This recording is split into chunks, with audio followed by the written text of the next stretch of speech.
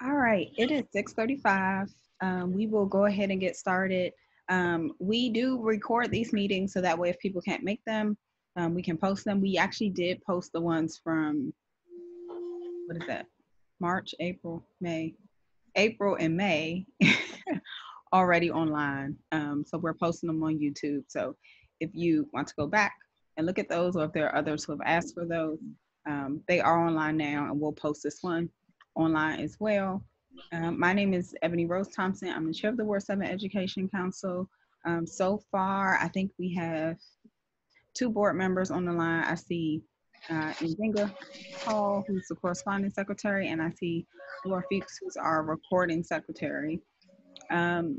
We haven't had much like ed council-y type business in the time of Corona. So that's been a little bit of a shorter section for us. We will kind of share out. I don't think we had anything we voted on last meeting. Laura, correct me if I'm wrong. But we'll continue to share out the meeting minutes and like the follow-up emails. It's kind of weird to do that on the Zoom calls, but we'll continue to send those out because we do take minutes for the meetings. Just a little bit of background on kind of why we're having this discussion today. Typically this time of year by June, it's wind-up time. We already know kind of like what school budgets look like. We're kind of saying goodbye and saying we'll see you in September. This year, just due to the state of the world, everybody's just kind of on a whole different timeline. And we are actually currently, it is currently that time of year where the budget is in front of the DC Council. So we're having that discussion, but also, or continuing to have that discussion. But also, there are things that we definitely would not have anticipated, even at the beginning of the year, for schools. So we've gotten a decent amount of questions and had some conversation with parents about like what does reopening look like. So that continues to change, grow and change. So we'll continue to try to create spaces to update people. I know we have Claudia who will be joining us from DCPS. And then we have Lenora. Lenora, do you have 2 last names? Yes, Robinson Mills. Okay, I saw Mills, but I was like, that's incomplete. So sorry about that. So we wanted to make sure that we had representatives from both the charter and the DCPS sides, and kind of some of what schools are thinking about, but also to hear from some community members as far as what they're thinking about in regards to reopening. A lot of times we have families that straddle both communities. So we wanted to create space for those things. And because this is not how we knew the world would look not too long ago, there are probably some things that will come up that are budget implication items for that. And so that's why we're talking reopening first, and then budget second. A couple of housekeeping things, and then I will talk a lot less. First housekeeping thing, the chat has worked really well as a way to capture questions. We did put out an email before this meeting asking people to submit questions to us. We actually did not get a lot back this go around.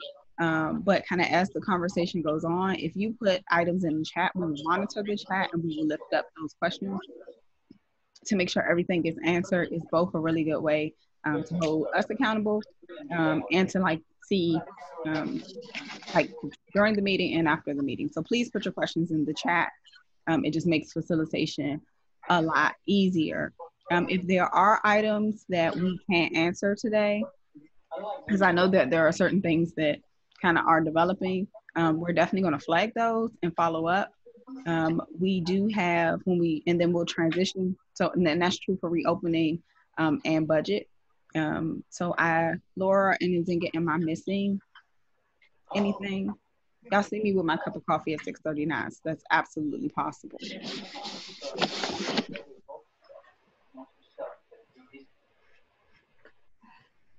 All right, hearing none, I'm going to say that's a no. So I guess we'll start with Lenora. Lenora, did you want to introduce yourself so people know what your role is at the Public Charter School Board?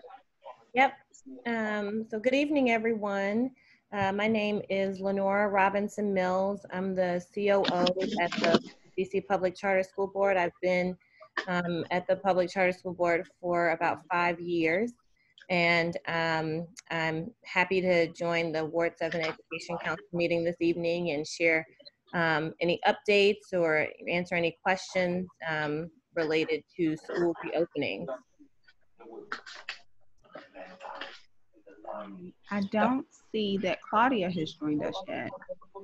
I see Sujata though. Yeah, hi Ebony and everyone. Claudia is definitely joining. My guess is she's like getting her kids' dinner together and about to join. So I promise she's planning on joining. And I'm also on the team at DCPS for folks I haven't met, and mainly listening and planning to take good notes on all your feedback and questions.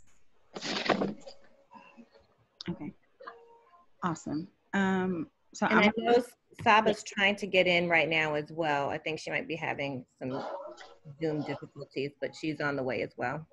Okay, I don't see Saba yet in the waiting room, but as soon as I see her, we will admit her.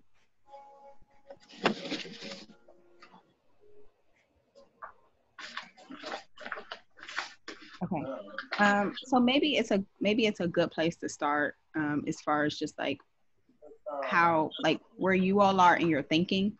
Like, I think a lot of people don't know like who makes those decisions, and like when or where they might be reported out. So just kind of an overview of how you all are thinking. There's thoughts of kind of how you all are thinking about it might be super helpful. Yep. So public charter schools have been working with their staff and across the city to prepare for next school year. I'm sure all of you know there are a lot of moving pieces and a lot of things that schools will need to consider that they didn't have to consider in any other school opening before. PCSB is planning to release its school recovery policy in the next couple weeks, and that new policy is going to require that schools share back with us detailed information about their plans for reopening in the next school year. So their plans for distance learning, their plans for communicating to families, their plans for assessing student learning throughout the school year, and their overall plans for operations in the school, just to name a few things that'll be included in those plans. And most importantly, the plans will include how they're going to implement the health guidance that DC Health and OSSI have issued in the last few days. So when I finish speaking, I can drop links in the chat to the guidance that DC Health issued last week and the guidance that came out today from OSSI around the requirements, or the policy guidance is what they're calling it, based on the Reopen DC Education Committee's guidance that they submitted to the mayor a couple weeks ago. And so one of the key pieces of that, in addition to the critical hygiene requirements around wearing masks and washing hands and social distancing, is that no more than 10 individuals at a time can be in a classroom. And so that will require a lot of changes to school schedules. I'm sure many of you have heard that DC schools, public schools and charter schools, are considering and trying to evaluate different rotational schedule options to make sure that they're adhering to the guidance of no more than 10 individuals in a classroom.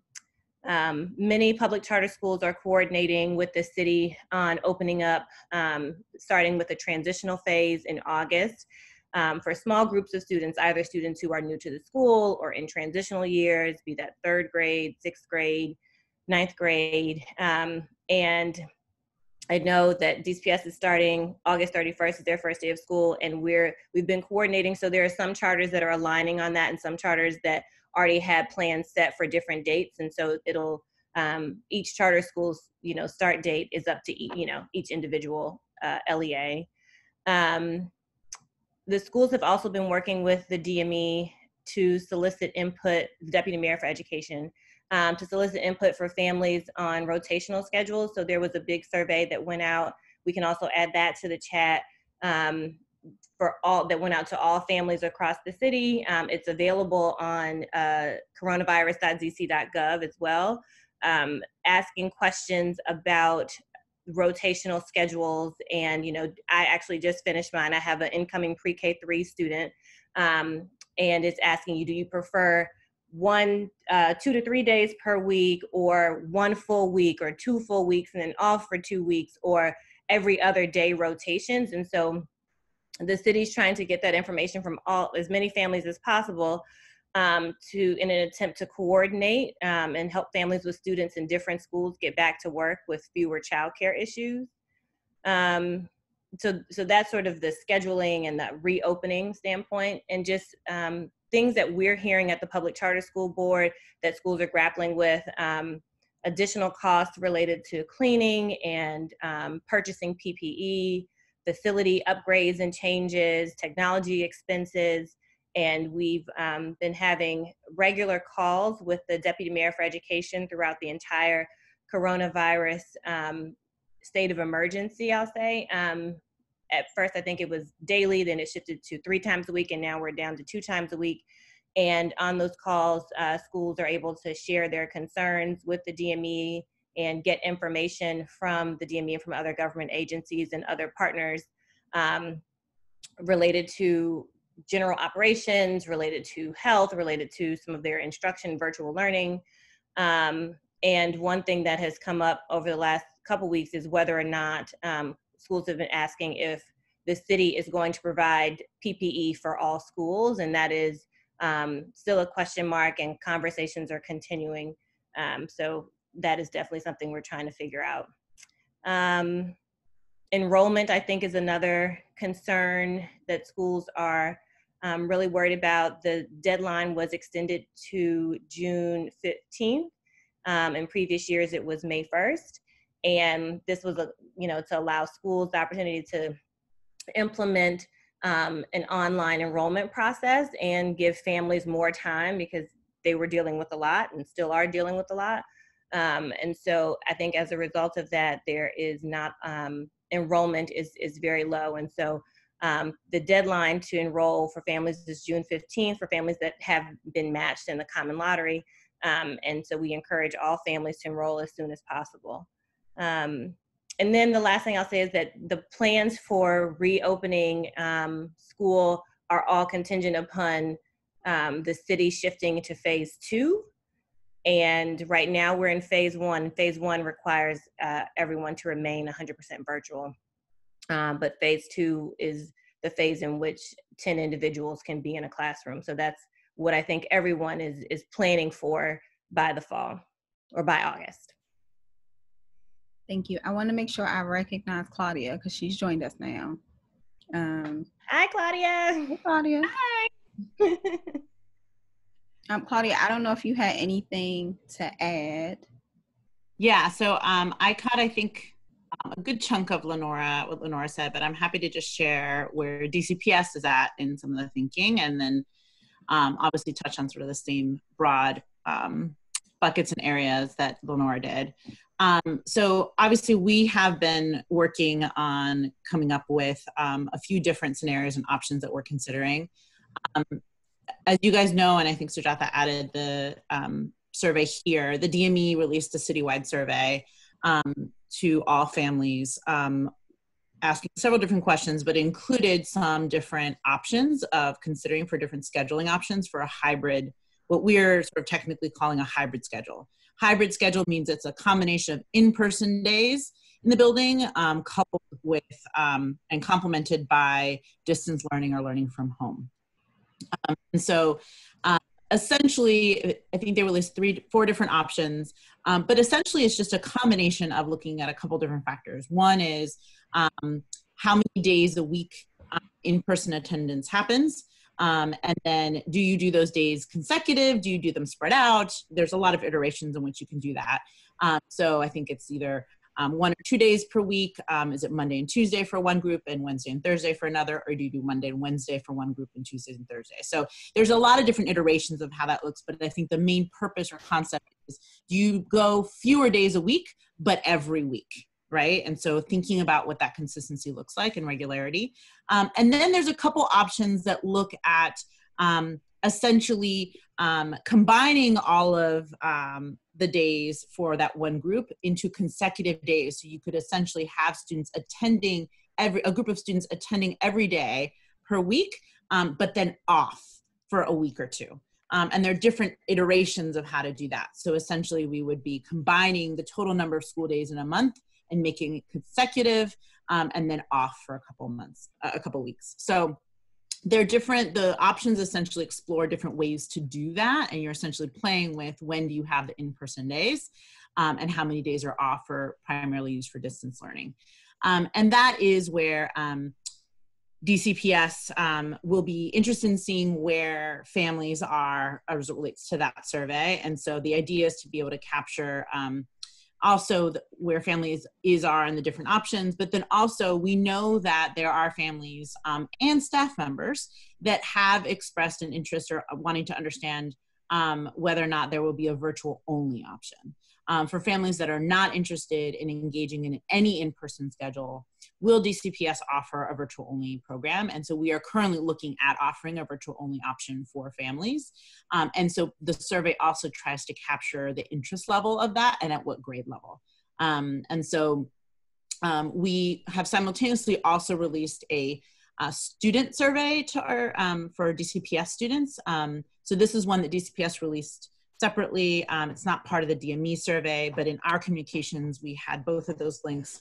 And this really also wants to get students' input on what they see as sort of some of the elements to the different schedule options, where their head are at, what their interest and preference level is, as well as a couple questions around the content and supports that they might need. So there are 2 surveys out, and I think that everybody Sujatha linked to that. We are working on a teacher survey for DCPS. And so that is something that we're looking both teacher survey as well as that would be open to all school-based staff. And so we're working on getting that one out as well. It will also ask similar questions, obviously from a teacher or staff perspective, what their considerations are from the different schedule options, but then also where their preferences are or where their head is at around level of comfort with engaging in an in-person schedule. And so we hope to get that out soon as well, the staff survey. That will obviously help give us a sense of demand and interest on the different elements that we're considering. We want to be cognizant, particularly with the family survey, that these type of electronic surveys we know can not capture all of the families that we need to capture. And so understanding that it will not necessarily always be representative of all of our families. So really trying to figure out how the best way to capture that information is.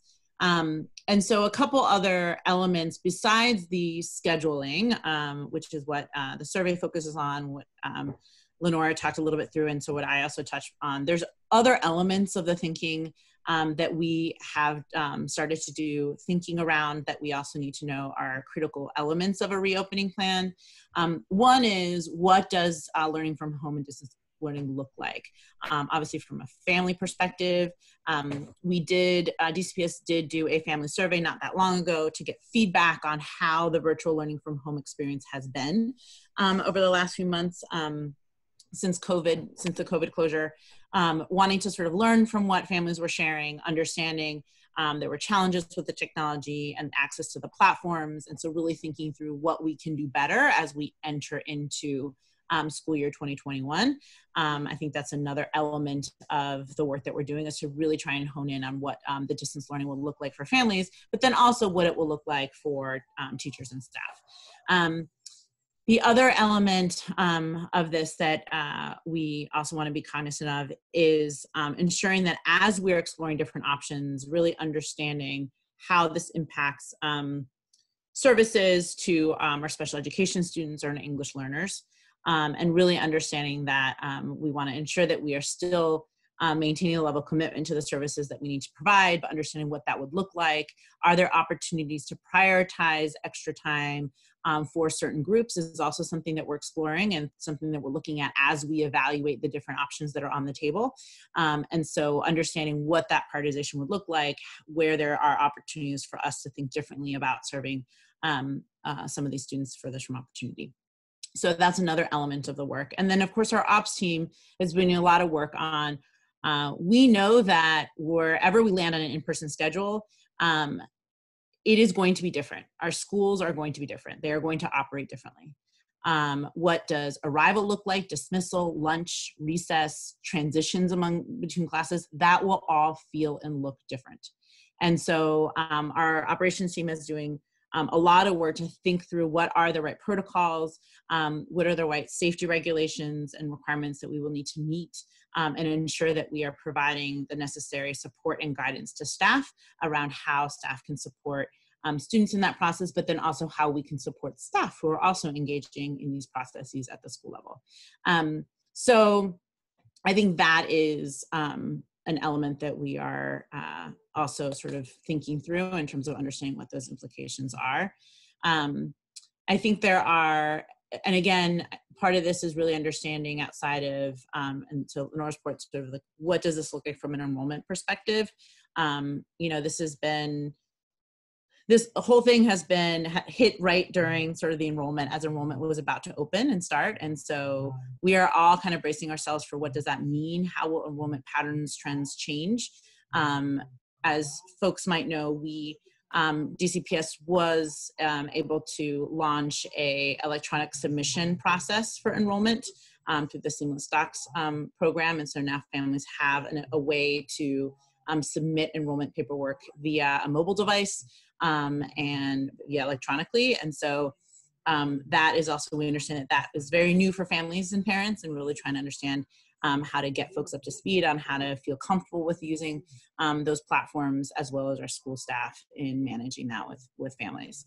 And so it's going to be interesting in terms of how this plays out from an enrollment perspective and what we can do.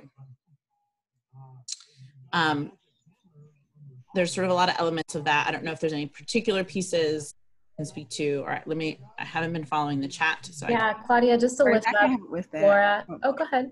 No, I want to lift up one question from the first question that came in from the chat, and you started to talk about some pieces of this, but I think it both goes to Claudia and Lenora. Alicia asked, what kinds of conversations are happening regarding equity for students with low incomes and homeless students? What kind of supports are being discussed?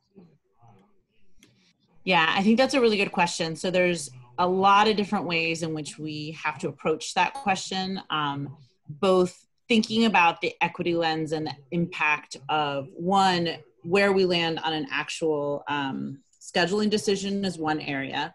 Also understanding, and again, unpacking that is big in terms of, one, when we even think about the hybrid model, as I mentioned earlier, what does the distance learning or learning from home process look like, and how, where have been the gaps in our ability to support our families engaging in the distance learning that happened this past spring. And so wanting to make sure that we're thinking and being thoughtful about responding to that and providing additional supports as needed moving into reopening. I do think from, as we think about the operational and other elements of what that looks like, understanding access to equipment, access to healthcare and security is something that is also top of mind. We know that there is a disproportionate impact of COVID-19 on many of our communities, and so understanding what that means as we evaluate different options, and as we think about what the health implications are, exposure implications, both for our students and families, in understanding what that would look like and how that impacts several of our communities. So I think that is that's also a big element of that. And then also understanding that we have to be cognizant of not just thinking about what are the in-person teaching and learning services that we're thinking through in a scheduling model, but what does that mean for the touch points that students and families have with our support services provided at schools, whether it's our mental or healthcare providers in our schools. One of the, as you guys know, one of the options is having sort of students come in for 1 week and then off for 2 weeks. I think that is one of the options that's in the survey. The feedback that we have been getting from staff and some parents and stakeholders has been that there is a gap in those 2-week gaps. Just decreases our opportunity to have touch points with our students and families. And what does that do? And what are the implications of that for our most vulnerable students and families? And so as we think about and evaluate those different options, thinking through what that looks like is going to be important. And then also just ensuring that the support staff have the equipment and the access they need to continue to provide the supports for students. As you guys know, there have been a handful of students that we had no connection with these past spring. How do we ensure that we close that gap and that we are thoughtful about ensuring that we have opportunities for that? As I mentioned earlier, in each of the scenarios, there are sort of flex times or flex spaces within the week and within the schedule. How do we think strategically about leveraging those flex times to be able to prioritize certain families and certain students within that for either more support services or more in-person touch points? Lenora, I don't know if you wanted to add anything, or Saba or Nicole. I'll just add, yeah, this is Nia. Dad came home with the kids from Grandma's house an hour before he was supposed to. Kids are coming in the door right now. Not on schedule, right, Lenora? That's not. There is no schedule. There is no schedule. So the only other thing I'll add, I saw, I think Alicia added in as far as meals, technology, and wraparound services. So I just want to note that in schools planning, they are definitely taking into consideration how to ensure that students have access to meals, whether or not they are on campus or off campus. And the same with technology. I think our schools did a pretty good job this year of making sure that they were getting technology. It took, a couple weeks or a few weeks for some schools who weren't already one-to-one, but they did a pretty good job of getting technology, getting devices to all of their students. I think the ongoing concern in regards to technology, specifically for low-income families, is access to broadband, and that's something that has been a conversation. Wait a minute.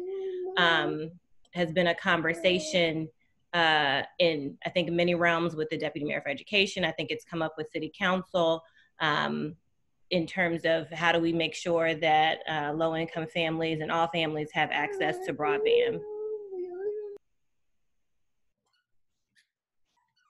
Laura, were you about to add something, Claudia?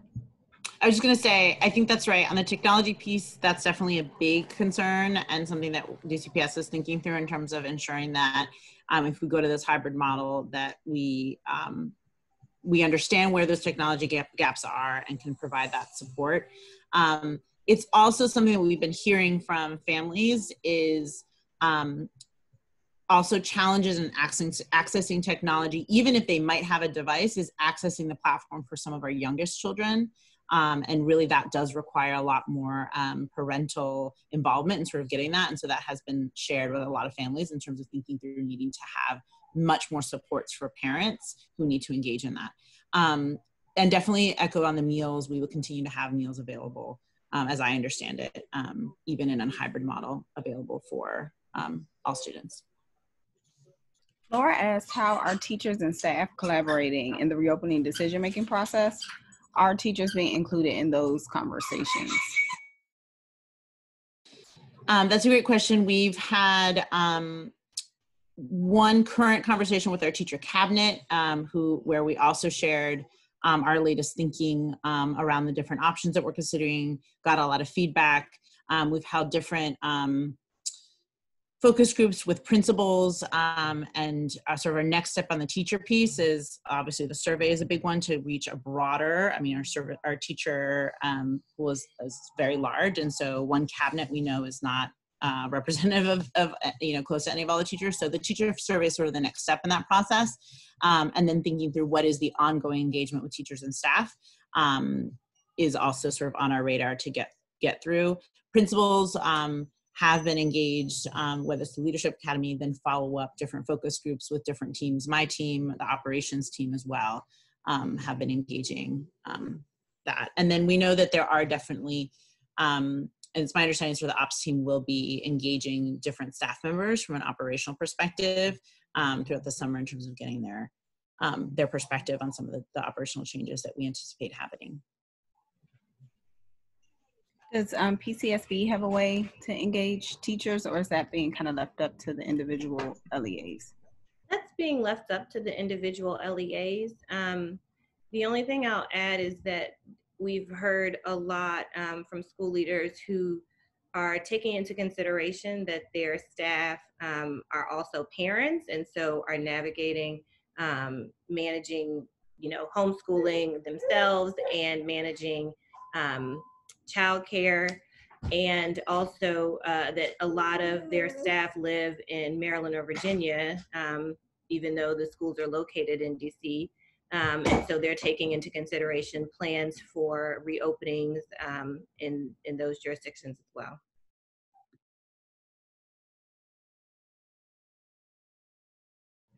I see a question from Rhonda. What supports are in place for students with disabilities? If a student has a service that cannot be met in the classroom setting, PT, how will their needs be met, or physical, I'm assuming that's physical, how will their needs be met with the rotational model?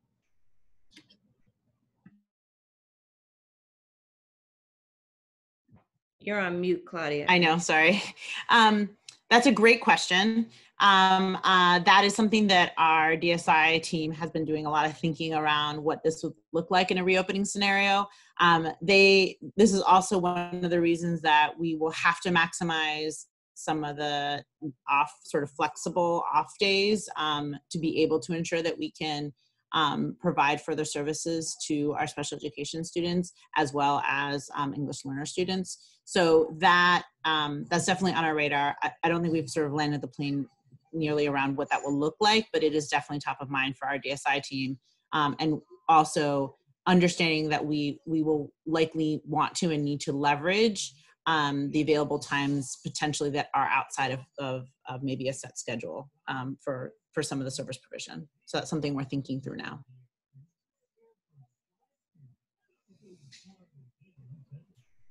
There's a question about, two questions. How will teachers do in-person distance learning instruction? That's a great question. When we are talking about our in-person schedule, when we say students are in the building, for example, 2 days a week, that actually means that those teachers are teaching 4 days a week because we have to divide the students. So we're very cognizant of that. It's and understanding what that means for what distance learning looks like.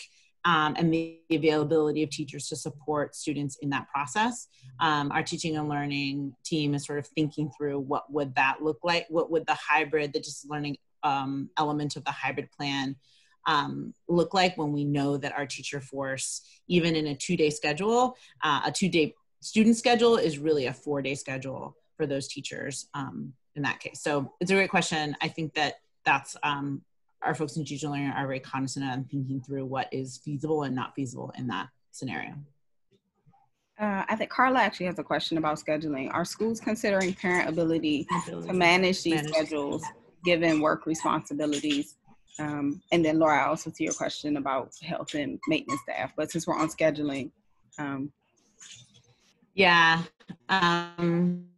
Hey, Carla, that is a good question. This is also something that has come up a lot because to Lenora's earlier point, we do have, so there's a couple big pieces that we know will impact our plans that are not necessarily within DCPS control, but that are important factors for students and families. One is where we are as a city with work schedules. Will families be expected to be in the office? Like how much will we be open at the time? And what will that look like for parents who either need to go into work, who are working from home, and what will that look like? We also know that transportation is also a big piece. So we know that families will rely on public transportation to get to and from school. And so the availability of that, also the concerns that families might have with using public transportation during safety concern times is also top of mind, because we know that that will also play into this. And then another thing that has been raised is the coordination, to Lenora's earlier point, the coordination across neighboring counties. We know that a lot of our workforce also may not live in the district. And so what does that mean for coordinating with those districts? So those are all the right questions. I think we are trying to figure out what that means, knowing where we'll land with that, but what that means and how that would impact a schedule. I do think that one of the things that has come up, and I believe that the city and the deputy mayor's office is exploring, is really looking at a potential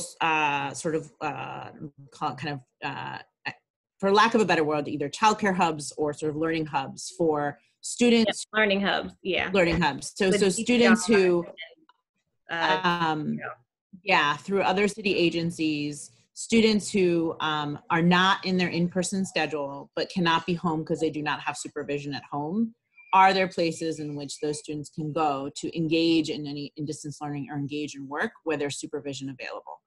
And so I know the city is looking at and thinking through what that service could look like and how could that be available for families that don't have access to childcare and that need to go to work. So can I try to restate? And this is maybe for my own understanding. You said for the learning hubs are for students who maybe it's not an in-person day for them, but maybe they're a young child and they do not have supervision. Is that correct? That's right. So they're not supposed to be at school. They're supposed to be at home, but their parent has to work. And they may not have access to childcare, right? So they may have access to childcare. And so this would this be a space that would be available to these families? It wouldn't be a teacher. It wouldn't be like a classroom. It would be a supervision space for like child, learning hubs, I guess. And who would run, like, are those, those sound like they're not DCPS specific? No, they're looking at that for all students across the city. And they're looking at parks and recreation sites, so rec centers and public libraries. Are there other points of coordination between like DCPS and public charter schools? I know that, like, for example, Claudia, you mentioned coordinating across jurisdictions to make sure like families or teachers can manage their schedules. What could or does that look like across DCPS and other LEAs? I think I'll let Lenora speak to that, because I know that that's something that DME has been in the space of creating that opportunity for collaboration. And so I have not been sort of in those conversations, but Lenora might have more. I think one major source of collaboration as we think about planning for the upcoming school year is the family survey that I mentioned earlier. And that was really a big effort and a big push to attempt to coordinate across the city in terms of scheduling. And of course, every charter school, every charter LEA is not going to follow the DCPS schedule, but I think the goal is for there to be consensus as much as possible around some of that coordination to support families. All right, so I'm gonna go back to the chat. Laura asked about staffing, schools being able to get more health and building maintenance staff. I'm guessing this is in response to like some of the guidance, the health guidance from the reopening committee. So I'm not currently aware, but again, not because it's not being thought of. around whether or not there would be adding staff to buildings. I do know that the operations teams is thinking through what it means to have to operationalize some of the health requirements. And so what does that mean or look like? I don't know how that translates in terms of additional staff or how that impacts. I think part of this is how that impacts the role of staff at the school site. And I think they're thinking through that now, but I don't have an answer to that specific question currently. What options will be available for teachers and staff? That's what I was about to ask. So that's a great question. Part of the goal, so there's a couple things here. Part of the goal of the staff survey is to try and get a pulse check of level of comfort with staff members who are thinking about whether or not an opportunity for staff members to express whether or not they are comfortable returning or coming to or engaging in an in-person schedule.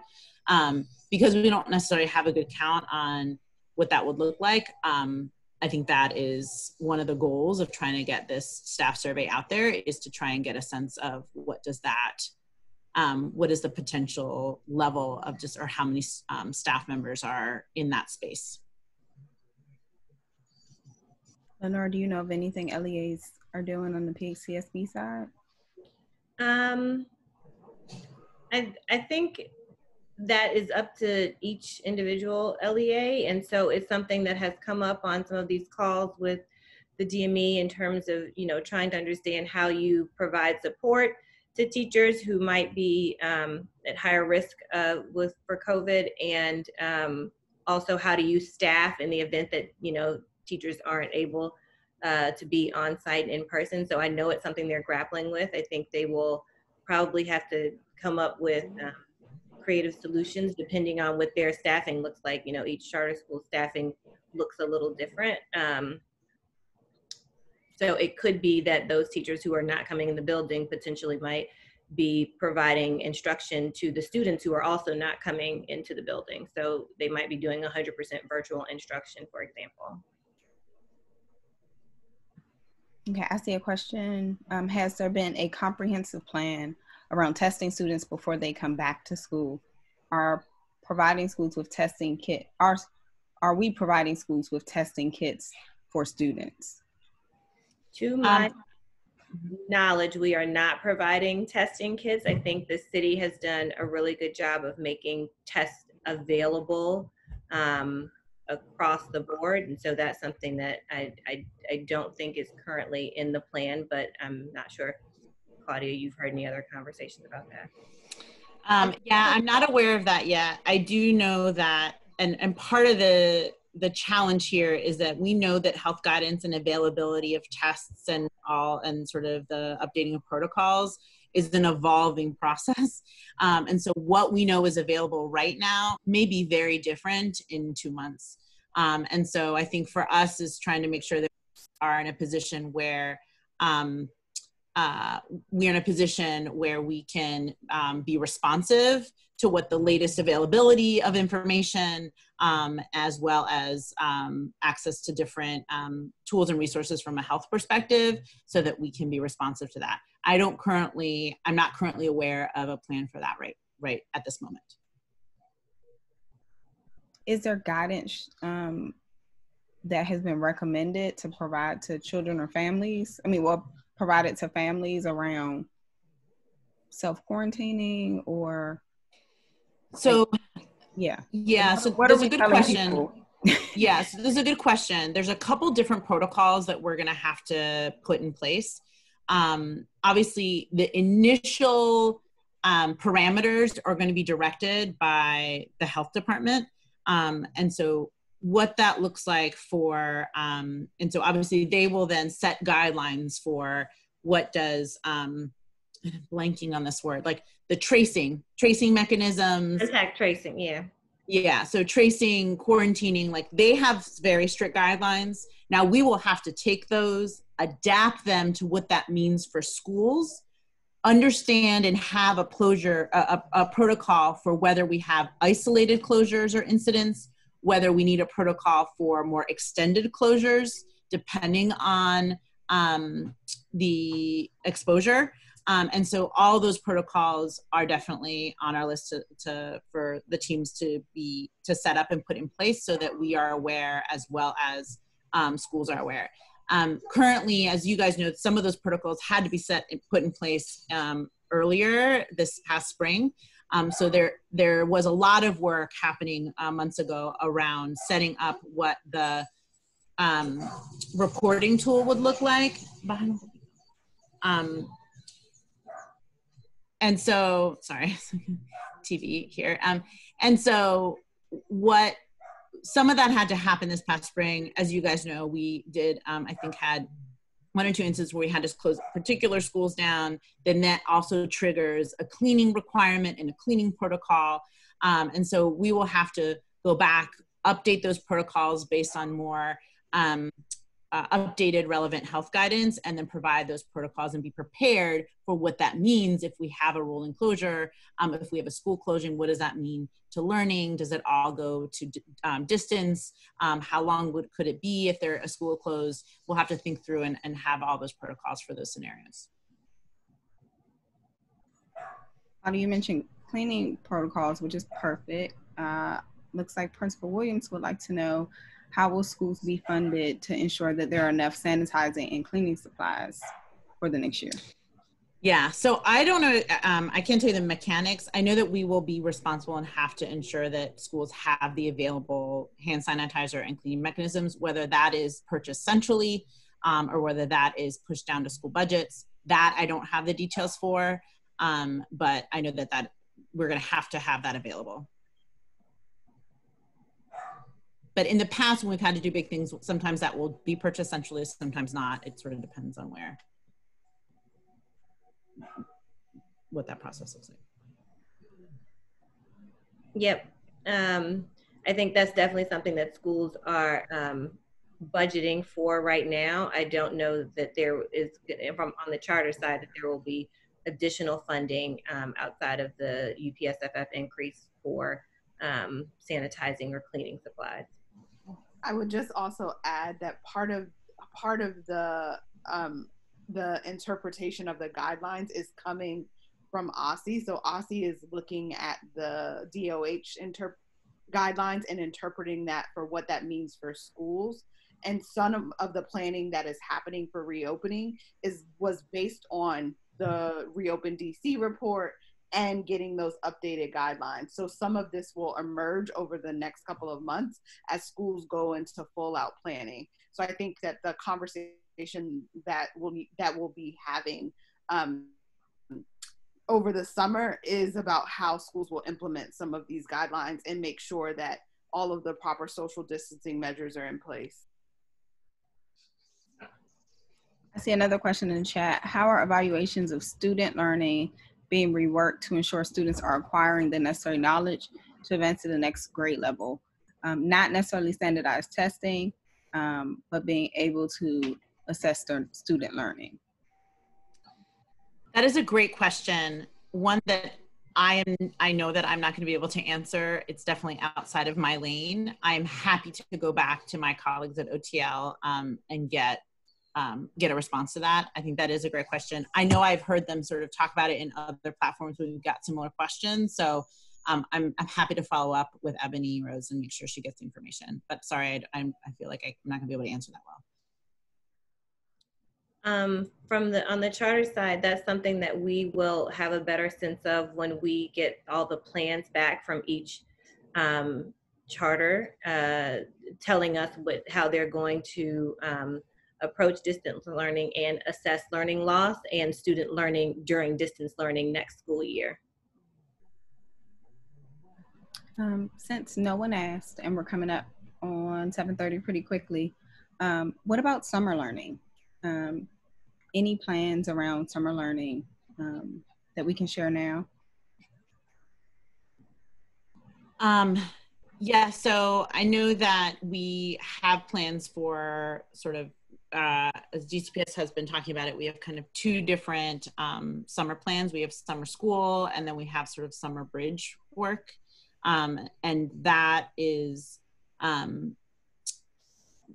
there's a couple different thoughts. The summer bridge is the opportunity. Again, currently as it's now, our first day of school we're planning to, will continue to be August 31st.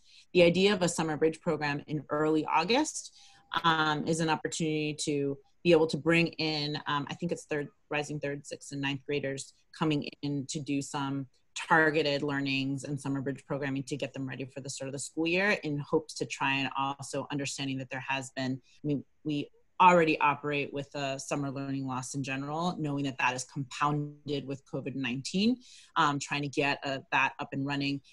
The goal is that we potentially, one of the things that we're thinking through is, will we be in the transition phase 2 at that point in early August? And can we use that as an opportunity to start to test out in-person schedules for the summer bridge? And so that's something that we're kind of thinking through. And then that is new. We definitely have some schools that would do summer bridge programs on their own, but this is something that sort of is more of a district approach that comes on top of summer school, which we still have plans for June and July. Yep, on the charter side, I think each LEA is doing things a little bit differently. So I think that's very campus specific.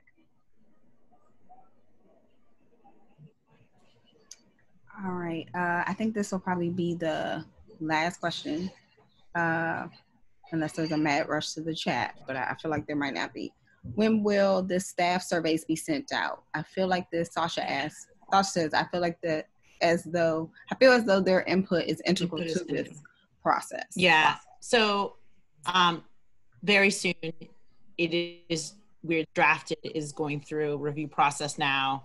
The scope sort of shifted. It started as teachers. We expanded it for a larger staff. So we're wanting to make sure that we take this opportunity to be mindful of the different roles and make sure that we're having the right questions in there. But hopefully this will be pushed out any day now. We're wanting to do this as soon as possible. But yeah, and so I think there was an earlier question too, and obviously we have this drafted now. We have to think through, making sure it gets right, and then again, trying to push it out as soon as possible.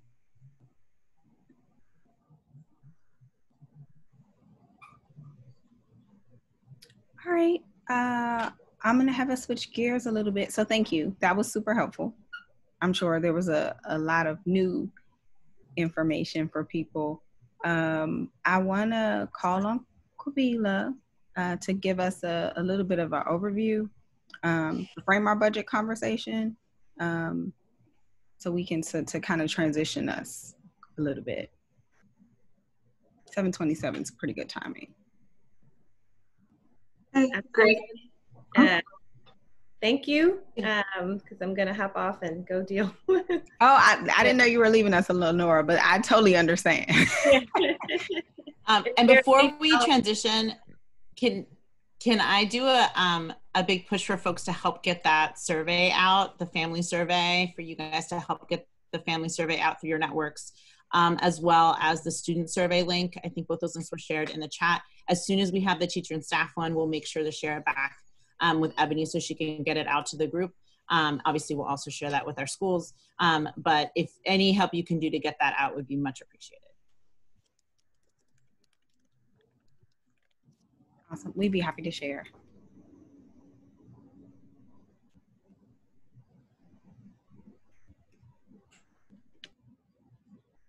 Okay, Kabila? Alrighty, so good evening, everyone. For those of you who do not know me, my name is Kabila Huddleston, and I am an education policy analyst with the DC Fiscal Policy Institute. The DC Fiscal Policy Institute, one of our main missions is to promote widespread prosperity in the district, and we do that through policy research, budget analysis, as well as direct advocacy. I believe this is my second time that I've been able to join the Ward 7 Ed Council, and I'm super grateful for this opportunity. Ebony Rose and Laura and Nzinga and Sujata, like, I know you all, and I'm just really great. I'm really excited to be here with other people that I don't necessarily know so well. So I think a good sort of description of the presentation that I want to give is just to sort of situate our education budget in the current economic climate. As you all are aware, this pandemic has resulted in an economic shutdown, and that has had consequences on how much revenue DC is bringing in, as well as how much money the mayor is proposing in her fiscal year 21 budget. So first, I just want to talk about the big picture for our revenue. So the CFO in April, he released some revised revenue projections that showed our city will lose $1.5 billion in revenue through fiscal year 2021. And that is not a small amount. DC has some reserves, some rainy day reserves that the city can use during economic downturns. And that revenue loss is larger than what our reserves were when we first started out. Our reserves were at about 1.43 billion. They're less than that now because we've since tapped into them, but the city, as a result of the economic downturn, is facing significant revenue loss, both in the current fiscal year as well in fiscal year 21. And so based on those revised revenue projections, the district is facing a nearly 600 million shortfall in fiscal year 2021. So knowing that, the mayor had to find a way to balance the budget, and I'm sure you all have heard in like neighboring jurisdictions and across the state that many policymakers are slashing their budgets, especially their education budgets. And so, I mean, I think it's a good thing that the mayor did not go full on cuts. I know that there are still problems in the budget, but in terms of our public education budget, while it doesn't necessarily advance like racial equity and address some of the more structural issues, it at least doesn't, I'd argue, set us like much, it doesn't set us further back. And I'm sure that's debatable to some people on here, but that's my perspective. So in terms of the proposed budget, how did the mayor reach her proposed budget? What she did was she used all of our fiscal year 2019 surplus. She dipped into some of our reserves. She's also proposing a COLA freeze for all government employees, as well as she used some creative savings methods to balance the fiscal year 21 budget. As I said, you know, those were good steps for her to take because it didn't require her to slash all of our important services like services for homeless residents, our education budget, like I said, but it's very much a status quo budget. And given our current climate, it's insufficient, right? And so DCFPI, along with some other partners, mainly the Fair Budget Coalition, we've been talking about how policymakers need to raise revenue. The conversation that we just had, you know, you all were raising really important questions like, given these health guidelines and these pandemic-induced safety requirements, how are schools going to afford, you know, bringing students back into the classroom, or how are teachers going to effectively engage in distance learning if there's not enough money in the budget to support those efforts? And so now I want to just transition and sort of talk about the overall education budget. So talking about what's happening with our littlest learners, our early childhood system, as well as our UPSFF and some other buckets of the education budget. So before I do jump into that though, I do want to note on the revenue side that DC is expected to receive about $48 million in federal relief through the CARES Act. It's not clear to DCFPI yet how much of that money has already been received by the district. We do know that that money is not yet reflected in the budget books. So there is still money on the table. It's just we don't have a clear picture yet of what the district is planning on doing with those federal dollars. And as soon as I learn, I will be happy to share that with Ebony Rose or Nzinga so they can pass that information on. So in the early childhood space, the budget really failed to ensure that our childcare industry is stabilized. Many providers have had to close their doors due to the pandemic, and the mayor's budget, while it doesn't make any cuts, pretty much just holds funding flat. And that is a problem in the same way that it's a problem to not adequately fund our public schools, and that costs are going to go up for providers. They're going to have to reduce classroom sizes, increase sanitation efforts, and it's simply unacceptable to not provide some emergency relief funds. So the mayor's budget doesn't do that. There are also some cuts in home visiting programs, which we know are really integral to helping reduce child abuse and neglect, especially now when we think about the pandemic and the isolation and the economic stress that families are facing. It's really disappointing that that program has been cut. Healthy Futures, which is a early childhood mental health consultation program, is actually receiving some additional money. We're still trying to figure out what that's going to look like, but I think the fact that the mayor is at least committing to providing more mental health supports for our littlest learners and our early childhood educators is a good thing. And in terms of federal relief for early childhood, the district received $6 million. I don't know if you all watched the hearing today with Hansel, but she was talking vaguely about what they're planning on doing with that money. But we would like to see some of that money be used to provide emergency relief. So transitioning to our pre-K 3 through adult education budget, as you all know, the mayor was almost able to keep her promise of a 4% increase. And so with the 3% increase that she's proposing, that is going to raise the per pupil amount from $10,980 to $11,310. And DCFPI for a long time has been beating the drum about how district policymakers have never adequately funded the UPSFF. That is, they never funded it at the level recommended in the adequacy study. When you adjust for inflation, the proposed UPSFF is still about $800 below the recommended level. And that's where we were, that's where we are this current year. So again, it's not really making any significant progress. Even though it's not a cut, it's not making any progress. And as I said, as you all said, there's going to be a lot of increased costs that it's unclear to us how this UPSFF increase is actually going to help or hurt schools. There is no increase for the at-risk weight, and so I know that's something advocates have long been advocating for, again, to match what was put forth in the adequacy study.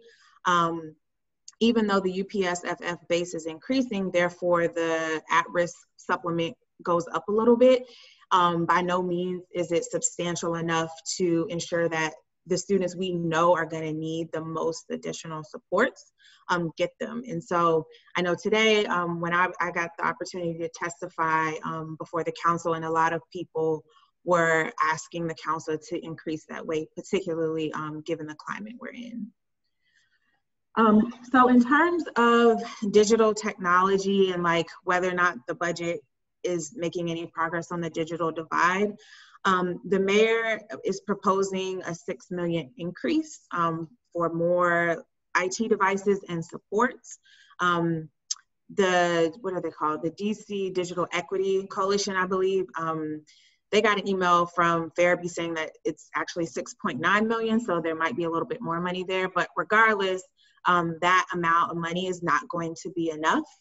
The Digital Equity Committee, they ran some numbers and they actually estimate that the district needs a total of $17 million to accelerate the Empowered Learners Initiative. And this is specific to DCPS, just to put that out there. But in order for every student from kindergarten all the way through grade 12 to have a 1-to-1 ratio, that's how much money the district is actually going to need to invest. And so I think there are big questions there, right? Like how ambitious or lack thereof the district is really being in terms of ensuring every student has a device. I think the other piece of this too is the internet connection, right? So it's one thing for students to get a laptop or a tablet. It's another for them to not have internet access. And so I think the coalition that I mentioned is going to be talking about that at a separate hearing to put pressure on the district to answer this question. I think, you know, the LEA should not necessarily be tasked with having to solve the digital divide, because it is a problem beyond our schools. You know, you need the internet to apply for jobs. You need the internet to schedule health appointments. You need the internet. It's not a nice to have anymore. It's a requirement. And so I would encourage you all, as you all are like testifying or talking with council members, like to really raise that message up, that like in order for us to have equitable distance learning or learning from home, every student needs to have a device and they need to have internet access. In terms of school-based mental health resources, so the mayor in her presentation, I believe it was May 18th, talked about new money in terms of $1.5 million investment in federal dollars.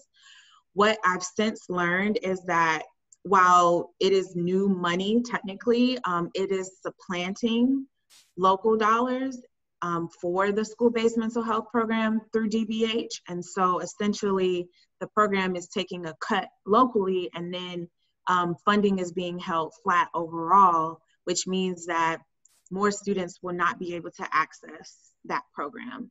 The original plan has been to expand the schools, expand the program every year, I think on a like 60 schools per year basis.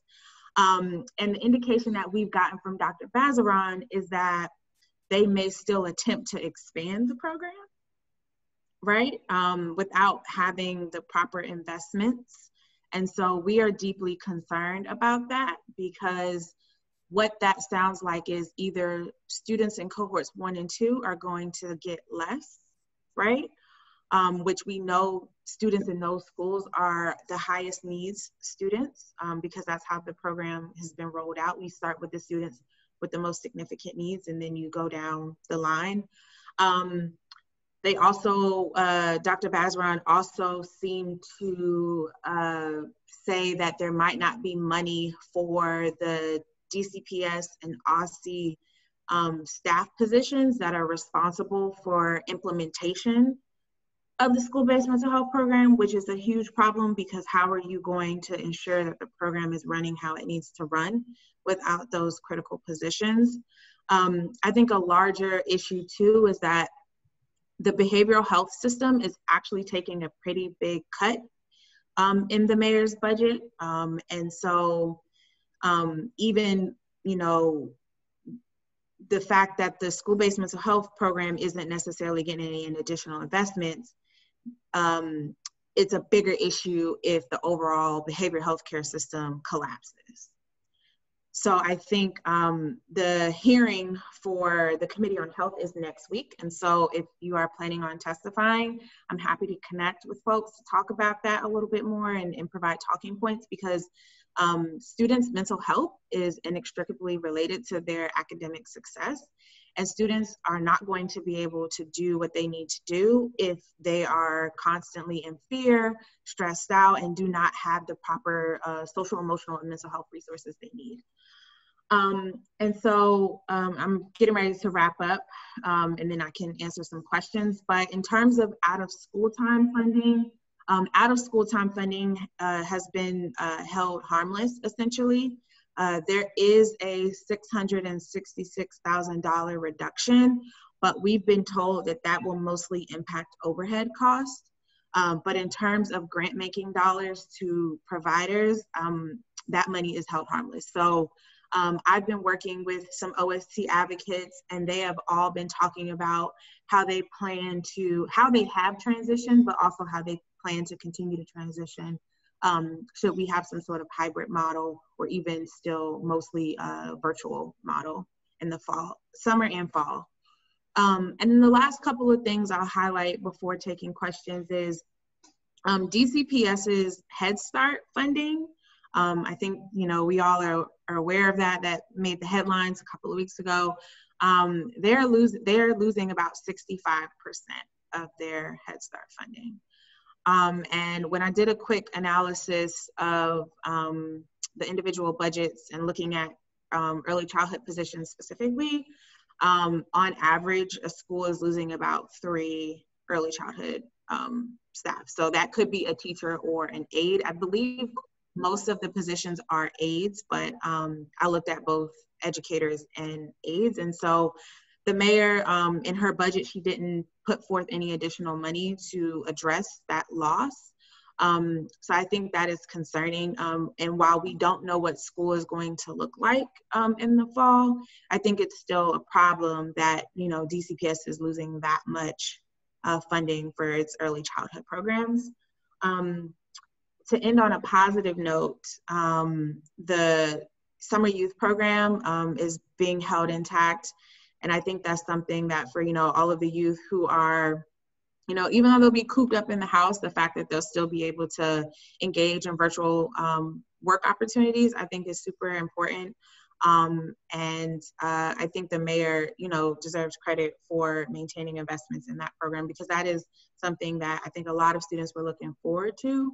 And for them to be able to still connect with employers, but also with each other, I think will make a difference this summer.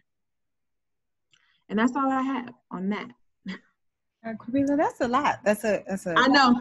It's a lot. That's a perfect overview. I want to pause for a minute. I do see a couple questions in the chat, but I also want to recognize that Chairman Mendelson has joined us.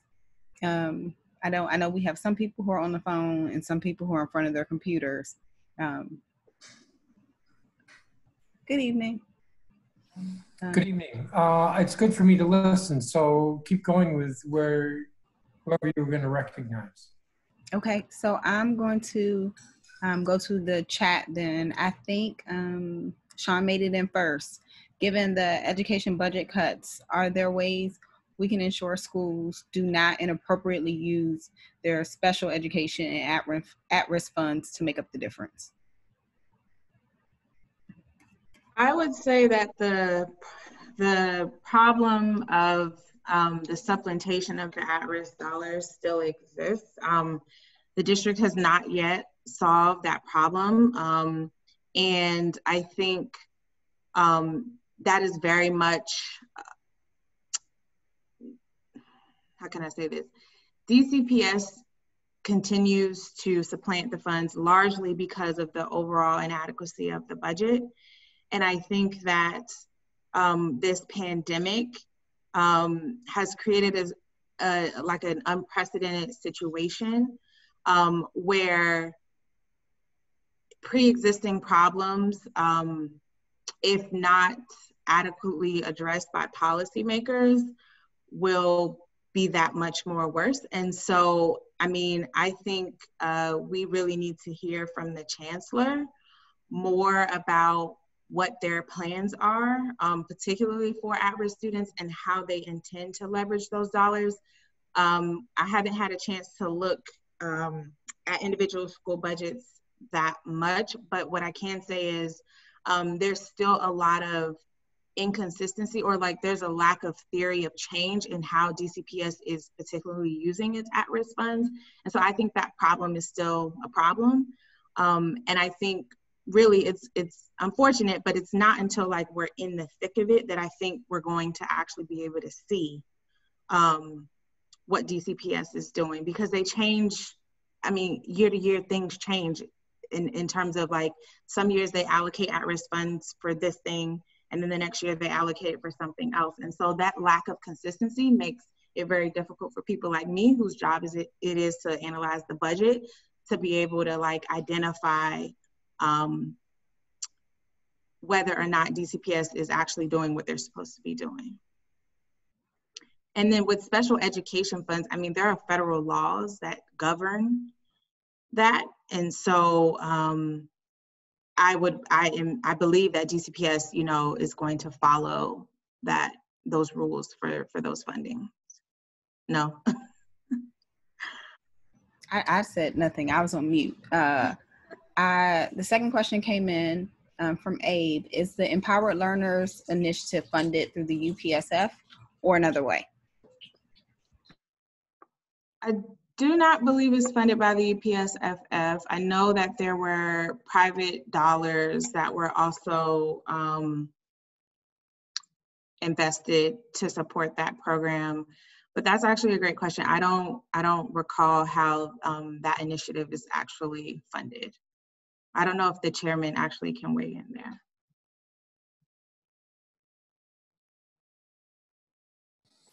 I don't know the program, so I can't speak to the funds. It's possible that Lakeisha on my staff could look into it and come up and find the answer. Yeah, I don't think it's funded through the UPSFF, but I can't think of right now how it is funded, but I can find that out. Thank you. Laura noted that from the DCPS presentation, I'm going to add on reopening. Sorry, that moved.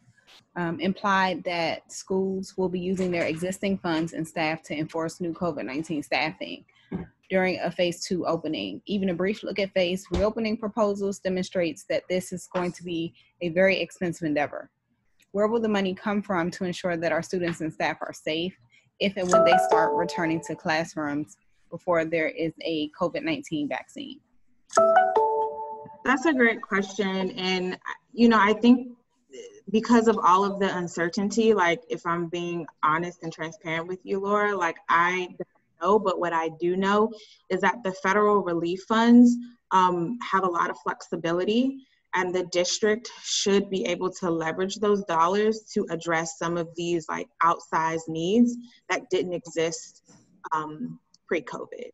So that is the hope, and that is the intent of those federal dollars. But I think there's still a lot to be determined depending on, you know, how many students are actually going back into the classrooms versus those that aren't.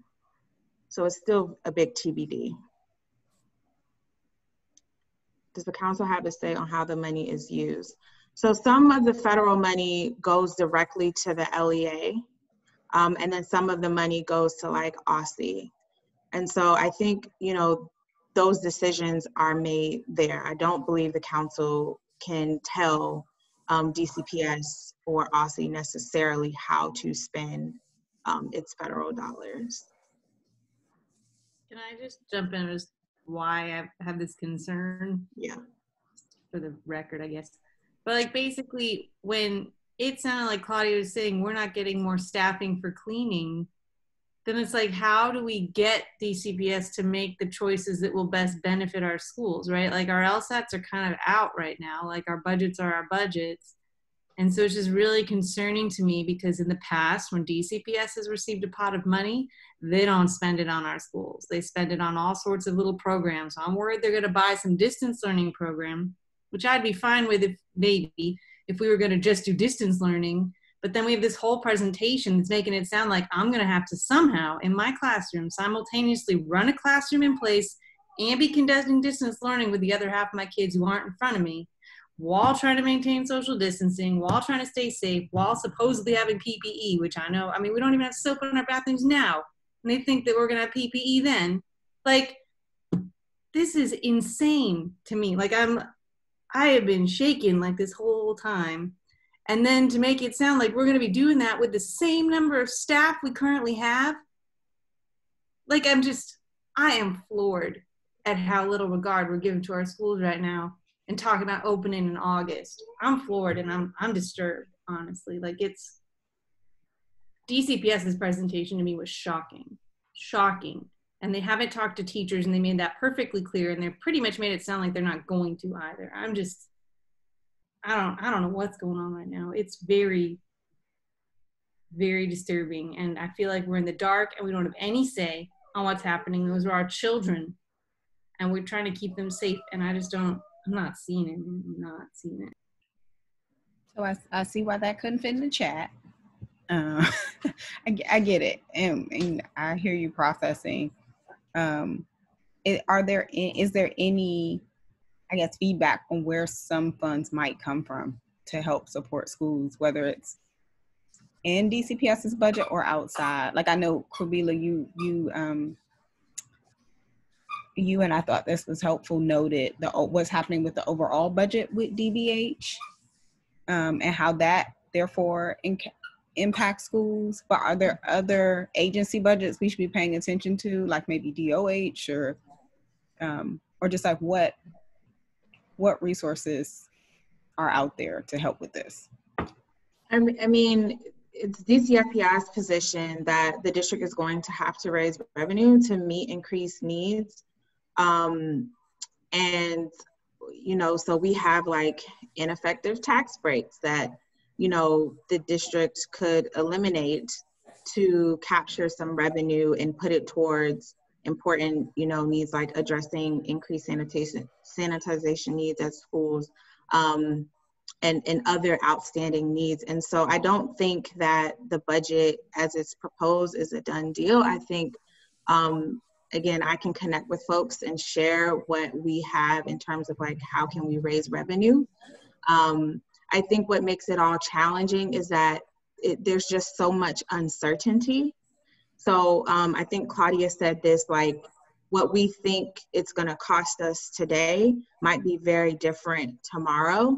And so it makes it very difficult to like, just say we need exactly this amount of money to solve our problems. And so, I wish I had a perfect answer, but I don't. Like, these things literally are so unprecedented.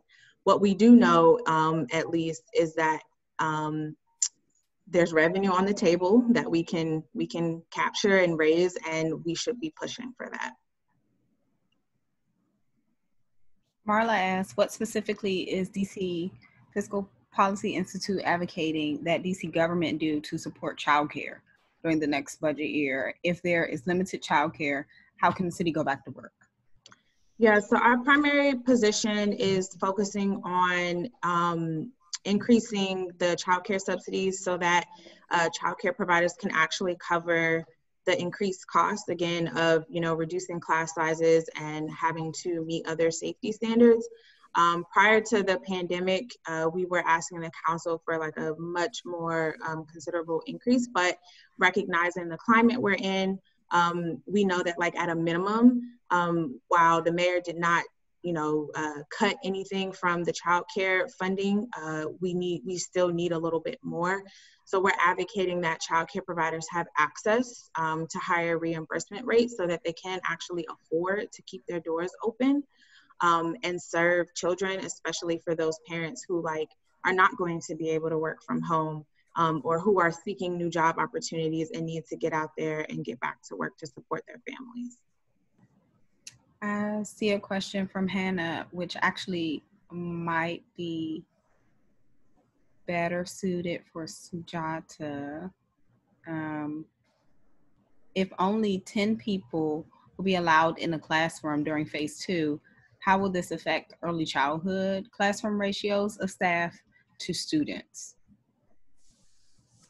Yeah, that's a great question, Hannah. We are thinking about how this looks different for early childhood classrooms, given that not only the staff ratios, but also the furniture and room size is sometimes different. And so we're looking at potentially smaller class sizes for the early childhood classrooms, kind of taking all of those things into account. I don't think I can give you a final answer. It's still something that's definitely under discussion and exploration.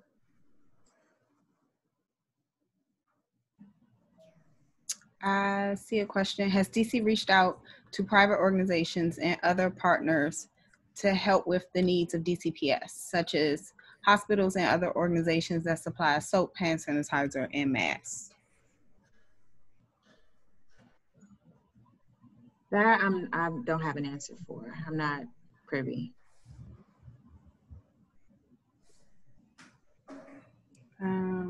Well, I'm not either, sorry. Yeah, I know that. I will say that kind of as one thing we talked a lot about during reopening. The reopening committee was suggesting that there's some type of, as much as possible, a centralized procurement process to save the city on costs like that. There hasn't been a report out on what that could look like or what it would cost yet. But my guess is that DCPS is having some conversations around coordinated procurement of those items to schools, or at least we hope they are. That is not a promise, though. question from Marla, instead of that, can't they just continue the average monthly rate that they are currently provided? I'm assuming this is child care centers. That makes it stable, predictable funding that child care centers can rely on. Is it possible for Marla to come on and like explain that question a little bit more? Marla, help us help you. It's me. How you doing, Camilla? Right now in this interim period, they have been giving child care centers a monthly rate. It's based on the average over the last 12 months. And they've maintained that through June 30th. And they've done that for the last 3 months. Why can't they just continue to offer that for the next 6 months at least? And it would be predictable funding the child care centers already know, have already adjusted to, as opposed to trying to figure out the new ratio with lower class size, more teachers needed, and all of that. You can really plan around that. Yeah, no, thanks for coming on and clarifying. So, so one of the things that DCFPI is advocating for as a member of the Under 3 DC Coalition is that the districts provide emergency stabilization funding in the supplemental fiscal year 20 budget. So I talked about what we're asking for the proposed fiscal year 21 budget, which wouldn't start until later this fall. So those additional 6 months would need to be funded through the fiscal year 20 budget. And so we are asking the council to add 10 million so that providers can actually continue to have some sustainability while, we figure out what our city is going to look like when it opens up. So that is something that we're definitely pushing for because we know it's an issue. It's a huge issue. Thank you. Okay, quick housekeeping. I have 2 questions in the queue currently. It is 8:01. I encourage people, if they do have questions, to throw them in the chat so we know kind of what's coming our way as we get closer to 8:15, which is normally when we wrap up. I have from Rhonda, will New Heights be functional next year? And were there discussions to partner with the program for child care services for city parents, non-students, question mark. Yeah, so I haven't gotten into the capital budget that much. I've mostly just focused on the operational budget. So can I follow up, Ebony, with you, and Ebony Rose, and send an answer to that? Well, New Heights is the teen parent program. Oh, okay, so it's not a child care center. Mm-mm. My bad. That I still don't know the answer, so let me follow up.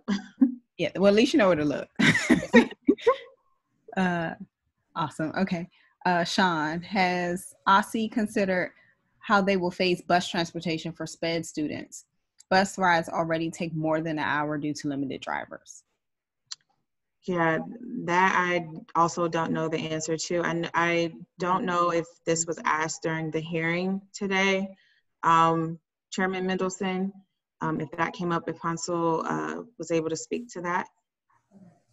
I'm afraid that I got distracted. Somebody was running a vacuum cleaner.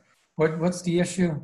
So there's a question about how OSSI will consider bus transportation for SPED students. Yes, that came up today at the hearing, and there's not a clear answer, which is true for a whole lot of the reopening. Until the schools are fully reopened, they're not going to fully need their bus fleet, and to what extent they need it is just not clear as we gradually move toward reopening. So it's like what you said earlier, to be determined. Okay. That is the last question I have in the chat. I will do a last call.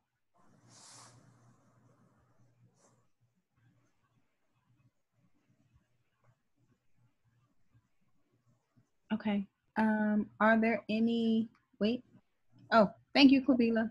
Quabila has shared her contact info in the chat for people who want to connect with her. She is really good about answering questions and following up. She's also really helpful to people if they are trying to prepare testimony. So please take her up on those offers she extended. Were there any questions for the chairman specifically, since we have him here? Let me jump in if I can. Laura Fuchs asked a question a little while ago. Does the council have any say on how the federal money is used? Yeah. This is something we're trying to figure out. There's a whole lot of money that Congress has adopted for relief, and everybody's focused on the 1.25 billion that each state is supposed to get because the district didn't get the full amount. Everybody's focusing on that, and that money is largely unallocated. But then there are other pots of money that come to the states. I can't remember the exact amount, but I think OSSI has access to something like $60 million. And I might be off by that number, but the point is that it's not insignificant, but it's for a relatively specific purpose.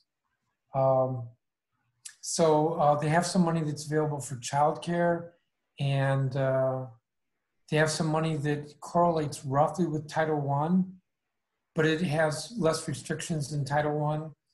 And at this point, I don't know all the money that they have, and I've asked them to provide us with an itemization of all the money that they have. So that which has been basically directed by Congress, for instance, the Title I type money, it's not Title I, but like that, there's not discretion over how it gets spent, not on the local level. I mean, there's some discretion within the LEAs, but there's not discretion like the council can come in and say, oh, we're going to make this available for early childhood or for adult education. We don't have that discretion. There's unallocated money. The amount of unallocated money that we have is about $495 million. That's what we got as a territory, which every one of us resents. And it is my impression that that money has all been accounted for, given the different kinds of costs and relief that the district is already providing. For instance, setting up a hospital over at the convention center for 6 months, that costs a lot of money. And that's where some of that 495 million will go.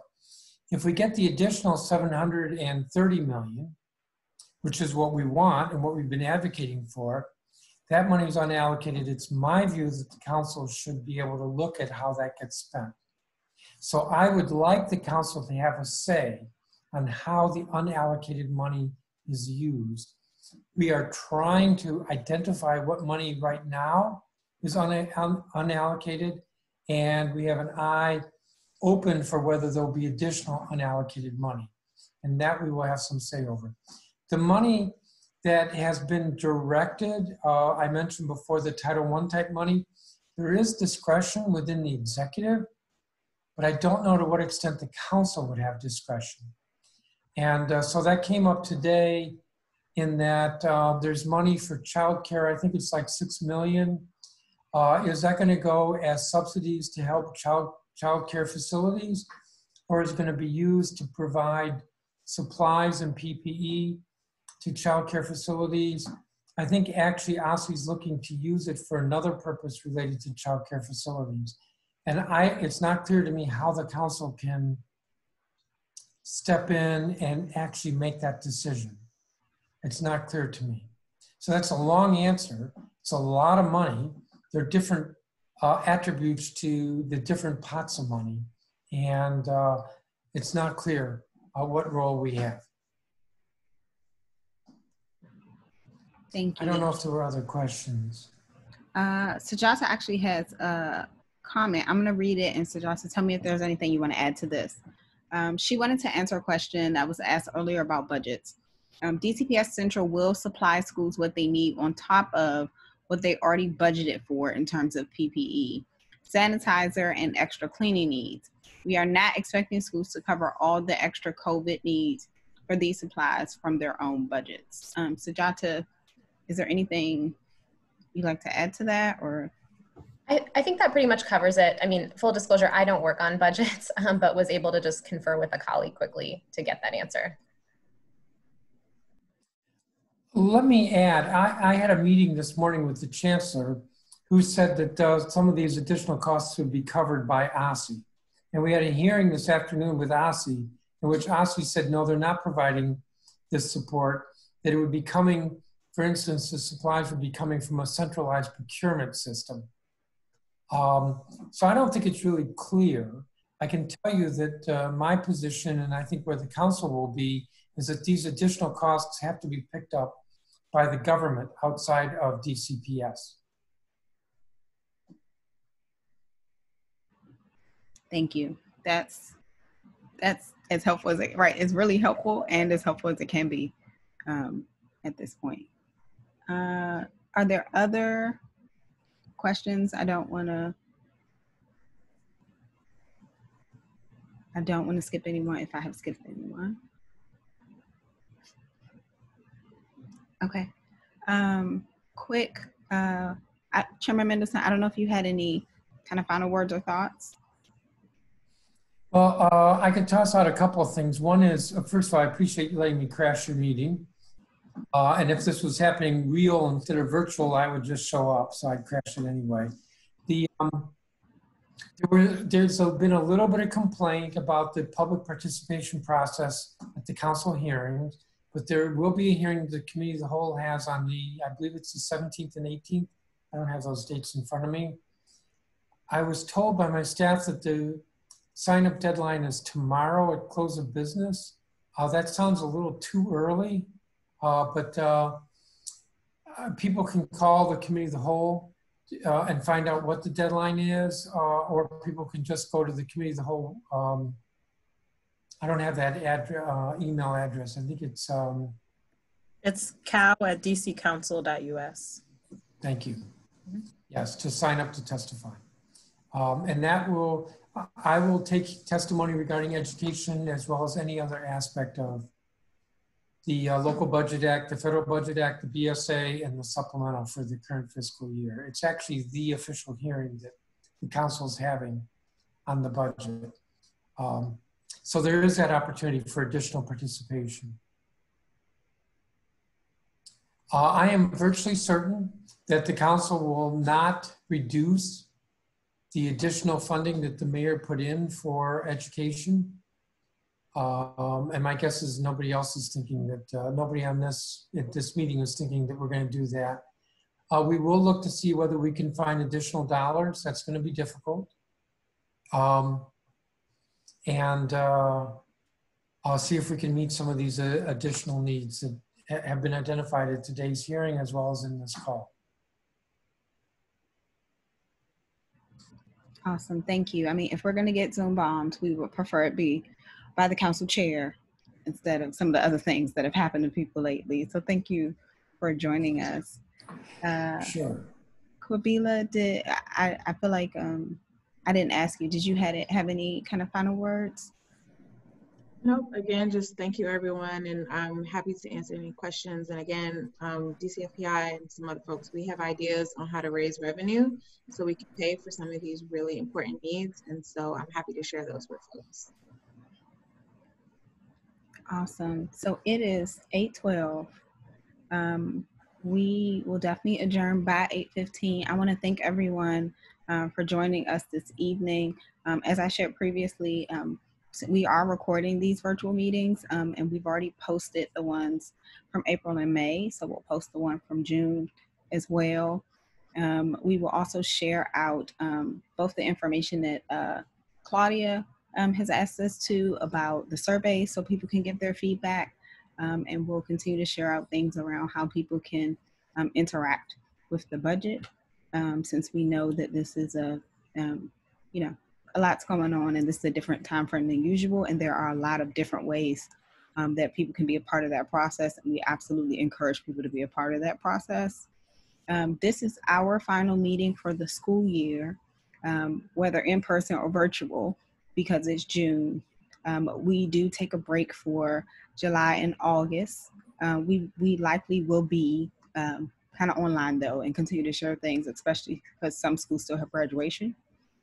So we love to share good news about schools, and then keeping an eye out for any information as things develop. So I just want to thank everyone for closing out what has been, an unusual year I think when I think back to the end of 2019, we thought 2020 was going to be so much better if you look at all the memes. So again, just thank you. And I think that's it for this evening. Please email our Ward 7 Ed account if there's anything else. That's ward7ed@yahoo.com. Or you can get in contact with us on social media. Have a good night, everyone. We're 1 minute early. It's 8:14, and we are adjourned. Thank you. All right. Good night.